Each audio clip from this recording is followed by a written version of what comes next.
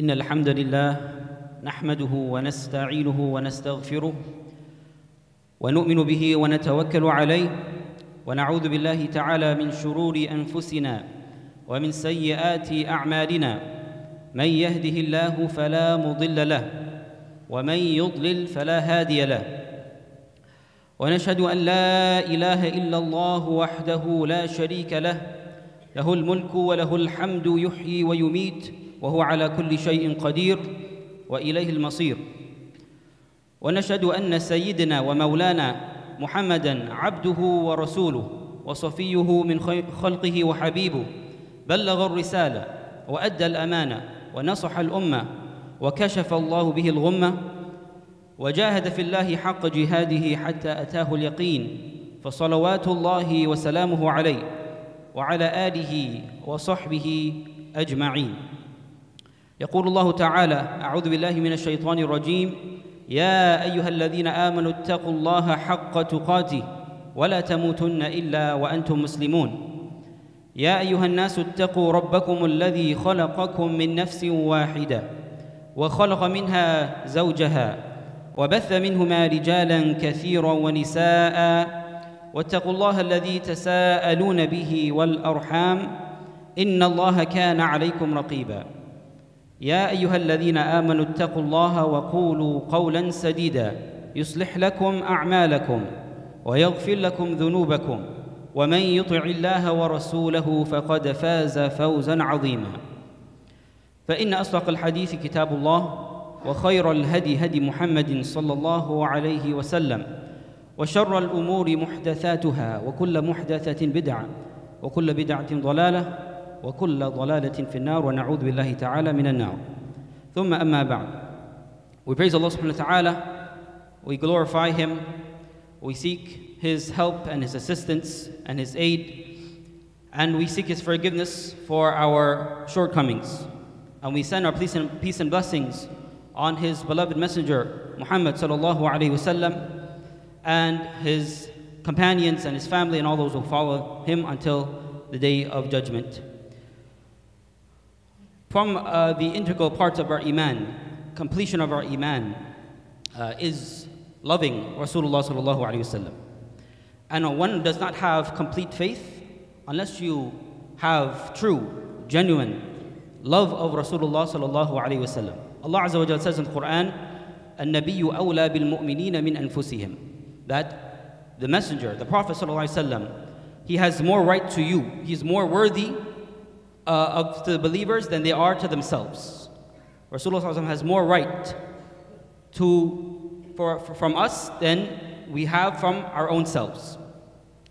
And in the hadith, Rasulullah sallallahu alayhi wasallam says, "La yu'minu ahadukum hatta akuna habba ilayhi min waladihi wa walidihi wa nasi ajma'in." That none of you believes, meaning none of you have complete faith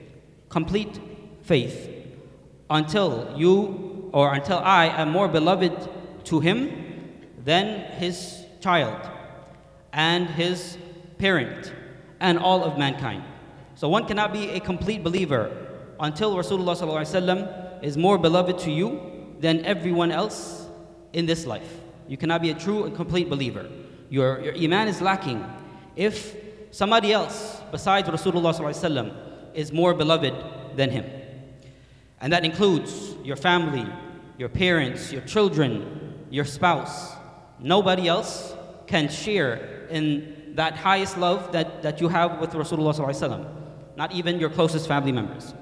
And in another hadith, Rasulullah sallallahu alaihi wasallam says, ثَلَاثَةٌ مَنْ كُنَّ فِيهِ وَجَدَ حَلَاوَةَ الْإِيمَانِ. Whoever has these three qualities, whoever possesses these three qualities, they will taste the sweetness of faith. And it's only if you have these three qualities that you will taste the sweetness of faith, the sweetness of iman. If you don't have these three qualities, then you will not be able to taste the sweetness of iman. And these three qualities are من كان الله ورسوله أحب إليه مما سواهما. For a person, for Allah and His Messenger to be more beloved to a person than anything else. For you to love Rasulullah sallallahu alaihi wasallam, love Allah and His Messenger more than you love anything else. وَمَنْ أَحَبَّ عَبْدًا لَا يُحِبُّهُ إِلَّا لِلَّهِ. And for a person to love another individual only for Allah's sake. You love somebody else, you love your brother only for Allah's sake. Or you love your sister only for Allah's sake. وَمَنْ يَكْرَهُ أَنْ يَعُودَ إِلَى الْكُفْرِ بَعْدَ أَنْ أَنْقَذَهُ اللَّهُ مِنْهُ كَمَا يَكْرَهُ أَنْ يُلْقَى فِي النَّارِ. And for a person to detest, to hate, going back into disbelief after Allah has saved him from disbelief, as he would hate to be thrown into the fire. These are three qualities. If you don't have these three qualities, then you will not taste the sweetness of faith. So as we can see, love of Rasulullah ﷺ is an integral part of our iman. But what about the other way around? A person might ask, we love Rasulullah ﷺ more than anything else. But what about the other way around? Does Rasulullah ﷺ love us the way we are commanded to love him? Does Rasulullah ﷺ love us the way we are commanded to love him? And this is a natural question that will come up when you love somebody. When you love somebody and you care about somebody, you would like to know that they feel the same way about you. If you love somebody and you care for somebody, you would like to know that they share the same feelings, that it is mutual, and that it is not, they don't have the opposite feeling that you have for them. And this is natural in human beings. And so this is a question that a person might have. We are commanded to love Rasulullah ﷺ. But does he have that same love for us? And of course the answer is resoundingly yes. That Rasulullah ﷺ loves us, the ummah of Muhammad ﷺ, in the same way or more than what we have been commanded to love of him. Sallallahu Alaihi Wasallam. And this is an answer, we know the answer to this, but we might not know the extent of how much Rasulullah ﷺ loves his ummah. We might not know the extent, or we might not be able to prove that Rasulullah ﷺ loves this ummah the way that we are commanded to love him. And so this is what we want to, inshallah, touch on today. Some examples of the love and care and concern that Rasulullah ﷺ has for his ummah. And when we learn how much care, concern, and love that Rasulullah ﷺ had for his ummah, this will increase us in our love for him. If we look at how Allah Azza wa Jal describes Rasulullah sallallahu alaihi wasallam in relation to the ummah, Allah Azza wa Jal says, لَقَدْ جَاءَكُمْ رَسُولٌ مِّنْ أَنفُسِكُمْ عَزِيزٌ عَلَيْهِ مَا عَنِتُّمْ حَرِيصٌ عَلَيْكُمْ بِالْمُؤْمِنِينَ رَؤُوفٌ رَحِيمٌ. Allah Azza wa Jal describes Rasulullah sallallahu alaihi wasallam. He says that there has certainly come to you a messenger from amongst yourselves, and he is concerned. He is very concerned that you should have any type of suffering. He's very concerned that you should have any type of hardship and difficulty. This concerns him. And it grieves him that you should have any type of difficulty. You should have any type of difficulty in the religion. And Allah Azza wa Jalla describes him, Harisun alaykum, and he is concerned for you, anxious concerning your well-being. Bil mu'minina ra'ufur rahim, and he is for the believers. Allah describes him with two qualities. He is ra'uf, he is kind, he is gentle, kind, and rahim, merciful to the believers. This is how Allah Azza wa Jalla describes Rasulullah sallallahu alaihi wasallam to his ummah, that it pains him, it grieves him that we should have any difficulties. He is concerned for us, for our well-being, anxious about our well-being. And for the believers, he is gentle and kind and merciful. From the examples of the care and concern and love of Rasulullah sallallahu alaihi wasallam to his ummah is that he would weep and he would cry for his ummah. It comes in the hadith that Rasulullah sallallahu alaihi wasallam was reciting some verses of the Quran, quoting Ibrahim alayhi salam, where Ibrahim alayhi salam says, ربي إنهن أضللن كثيرا من الناس فمن تبعني فإنه مني ومن عصاني فإنك غفور رحيم. Where Ibrahim alayhi salam says, "Oh my Lord, they have led astray," talking about idols. They have led astray many amongst mankind. Whoever follows me, then he is of me. And then Rasulullah sallallahu alaihi wasallam recited the verse quoting Isa alayhi salam, where he says, "In tu'adhibhum فإنهم عبادك وَإِن تَغْفِرْ لَهُمْ فَإِنَّكَ أَنْتَ الْعَزِيزُ الْحَكِيمُ. That if you punish them, then they are your slaves. If you choose to punish them, O Allah, then you have that right because they are your slaves. And if you forgive them, then you are indeed the Almighty and the All-Wise. You are the Almighty and the All-Wise. And then the hadith continues. Rasulullah ﷺ raised his hand and he said, "Oh Allah, my ummah, my ummah." And he began to weep and he began to cry. And so Allah subhanahu wa ta'ala sent Jibreel. He sent Jibreel to Rasulullah ﷺ. And he said, he told Jibreel, "Go to Muhammad ﷺ and ask him, what makes you weep? Why are you crying? What makes you cry?" And so Jibreel ﷺ goes to Rasulullah ﷺ. And of course Allah is more aware than anybody else. This is not knowledge that Allah is unaware of, but Allah wants to show us something. So Jibreel ﷺ goes to Rasulullah ﷺ and he asks them, "Why are you weeping? O Rasulullah, why are you weeping?" And so Rasulullah ﷺ, he responded and he said that I'm weeping because of my ummah. Because of my ummah. And so Allah subhanahu wa ta'ala then tells Jibreel alayhi salam. So Jibreel conveys what he said to Rasulullah sallallahu alaihi wasallam, and then response of Rasulullah sallallahu alaihi wasallam. And then Allah commands Jibreel, "Go back and tell Rasulullah sallallahu alaihi wasallam, say to him that verily we will please you with regard to your ummah. We will please you with regard to your ummah. And we will never displease you. We will please you with regard to your ummah, and we will never displease you."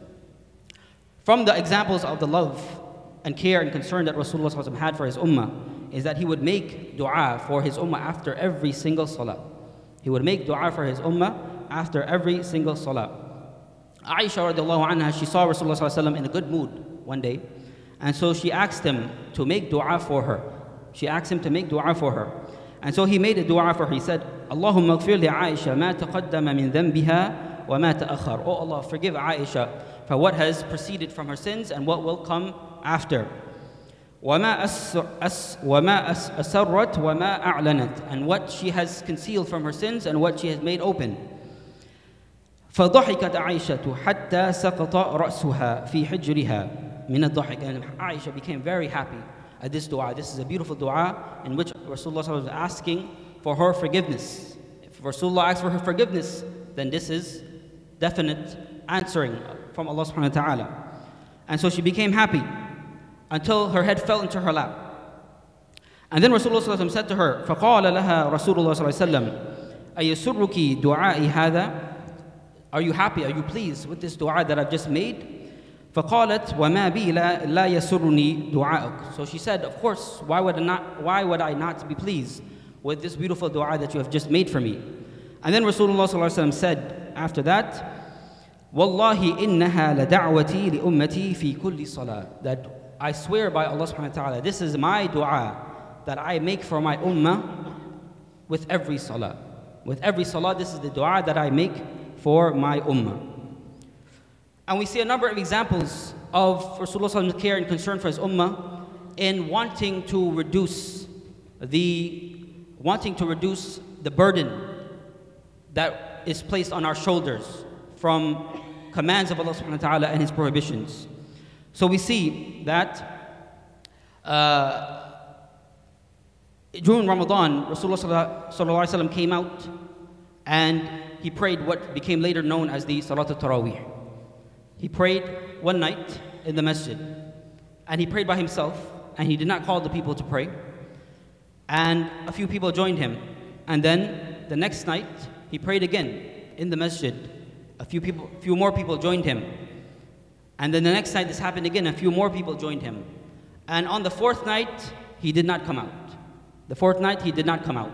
And by then, a large crowd had gathered around. People wanted to pray Qiyam with Rasulullah ﷺ in Ramadan. And he did not come out until the morning. And when he came out, he told the people that I knew that you were waiting. It's not that I was unaware that you were waiting for me. I knew that you were waiting.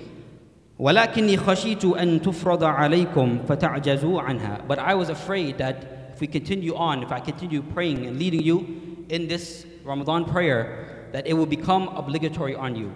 and you would not be able to do it. So because of fear that this will become difficult on his ummah, Rasulullah sallallahu alayhi wasallam, he left praying the qiyam in the masjid because he did not want it to become obligatory on his ummah. We ask Allah subhanahu wa ta'ala to grant us and increase us in love of Rasulullah sallallahu alaihi wasallam, and to always allow us to give the rights that he deserves, us to give the rights that is deserved to him. Wa akhiru da'wana an alhamdulillahi rabbil alamin.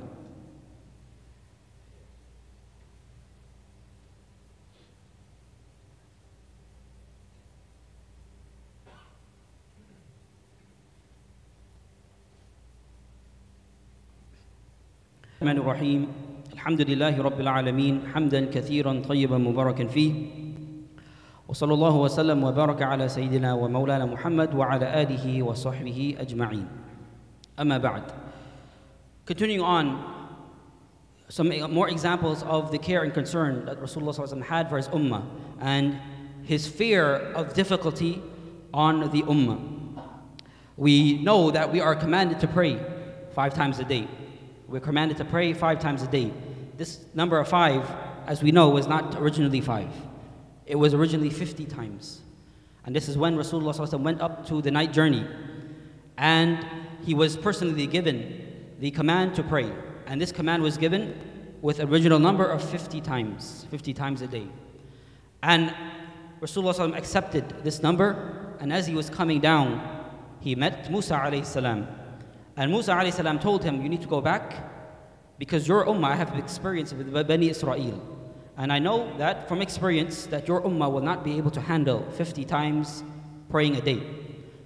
And so Rasulullah went back up and he asked Allah for it to be reduced. And then it was reduced by 10, 40. And he came back down and Musa alayhi salam met him again and told him the same thing. And he went up again and it kept on getting reduced to 30, to 20. All the way until it was reduced down to 5. Why is it that Rasulullah kept going back up? Even though this was not an easy matter to go back up to Allah subhanahu wa ta'ala and ask Allah to reduce something, a command that he was already given. Why did he go back up? Because of his love for his ummah, his care and concern for his ummah. That's the only reason why he went back up. Or else he would have been happy to come back and take the command of Rasulullah or take the command of Allah Azza wa Jal and convey it to the people. Also, from the examples of Rasulullah's care and concern for his ummah is that he would not like his companions to ask too many questions. And this is not because he hated questions, but he was afraid that certain types of questions would lead to more obligations. Certain types of questions would lead to more obligations, which would make things difficult for the people. And so he would discourage them to ask questions. He would discourage them to ask questions. It's mentioned in the hadith that Rasulullah said to the people one day, he delivered a khutbah and he said to the people talking about Hajj, Ya ayyuhan nas, kutiba alaykum al-hajj, fahujju. O people, Allah has commanded you to make the Hajj. Allah has commanded you to make the Hajj. So perform the Hajj. So a man stood up and he asked Rasulullah a question. He said, Afi kulli aamin ya Rasulullah. Do we have to make this Hajj every single year, O Rasulullah? And Rasulullah did not answer him. And then the man asked again, O Messenger of Allah, do we have to make Hajj every single year? And Rasulullah did not answer him.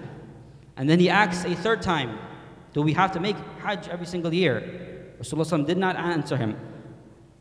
And then eventually Rasulullah told him, he said to him, لَوْ قُلْتُ نَعَمْ لَوَجَبَتْ. If I had said yes, then it would have become obligatory on you.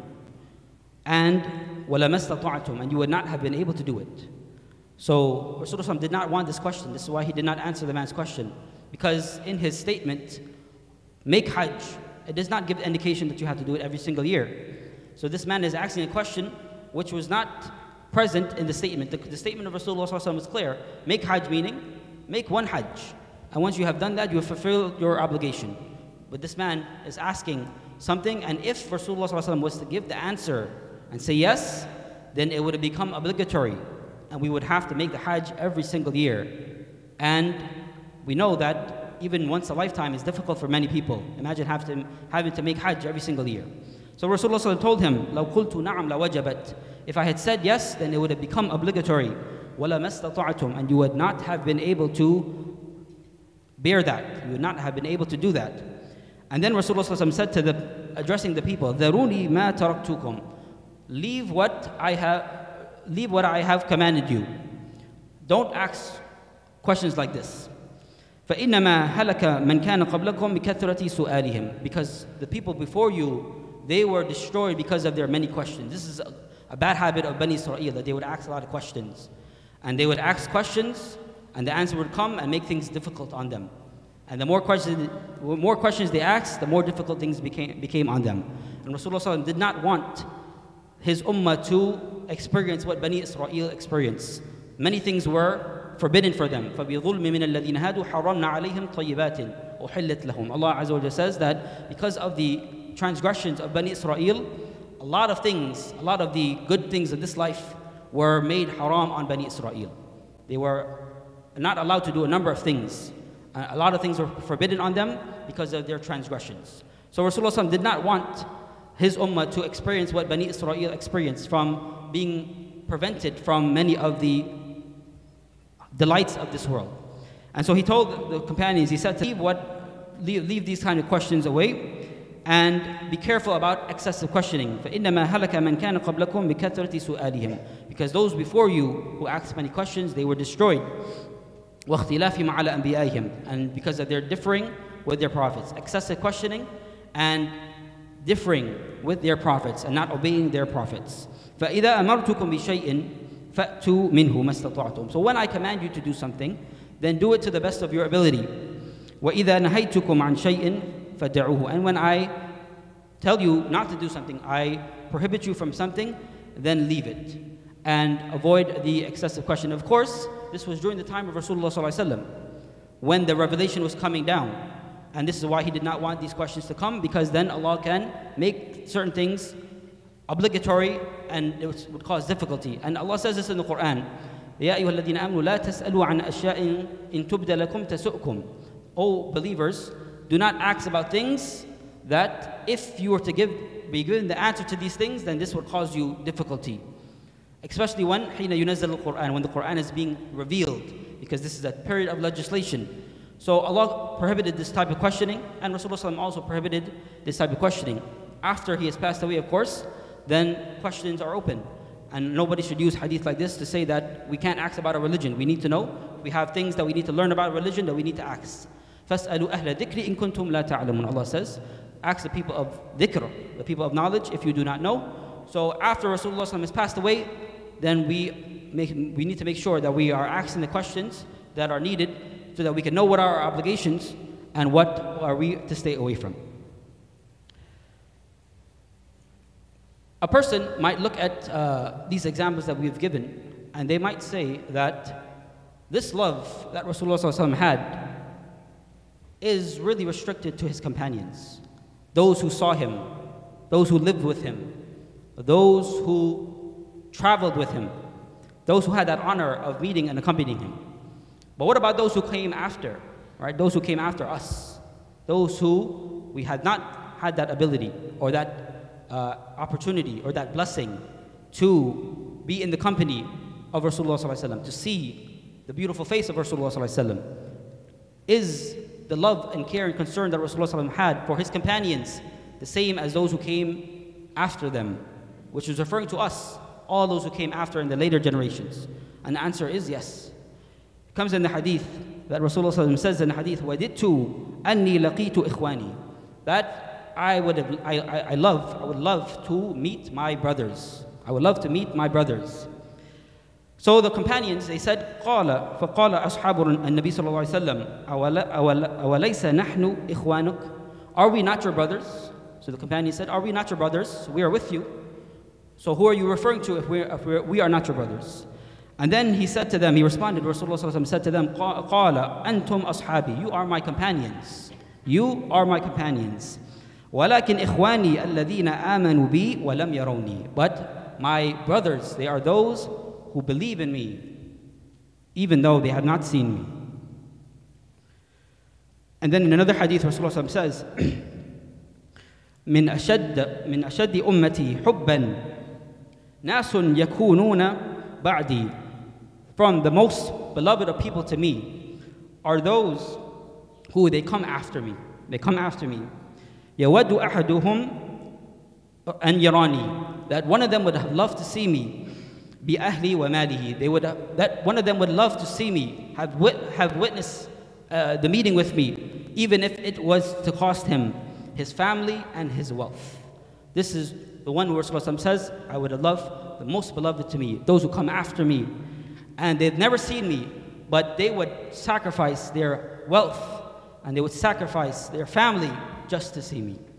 We ask Allah subhanahu wa ta'ala to increase us in love of Rasulullah sallallahu alayhi wa sallam. We ask Allah subhanahu wa ta'ala to grant us his intercession on Yawm al-Qiyamah. We ask Allah subhanahu wa ta'ala to enter us into Jannah and to give us the companionship of Rasulullah sallallahu alayhi wa sallam in Jannah مع النبيين والصديقين والشهداء والصالحين وحسن أولئك رفيقا.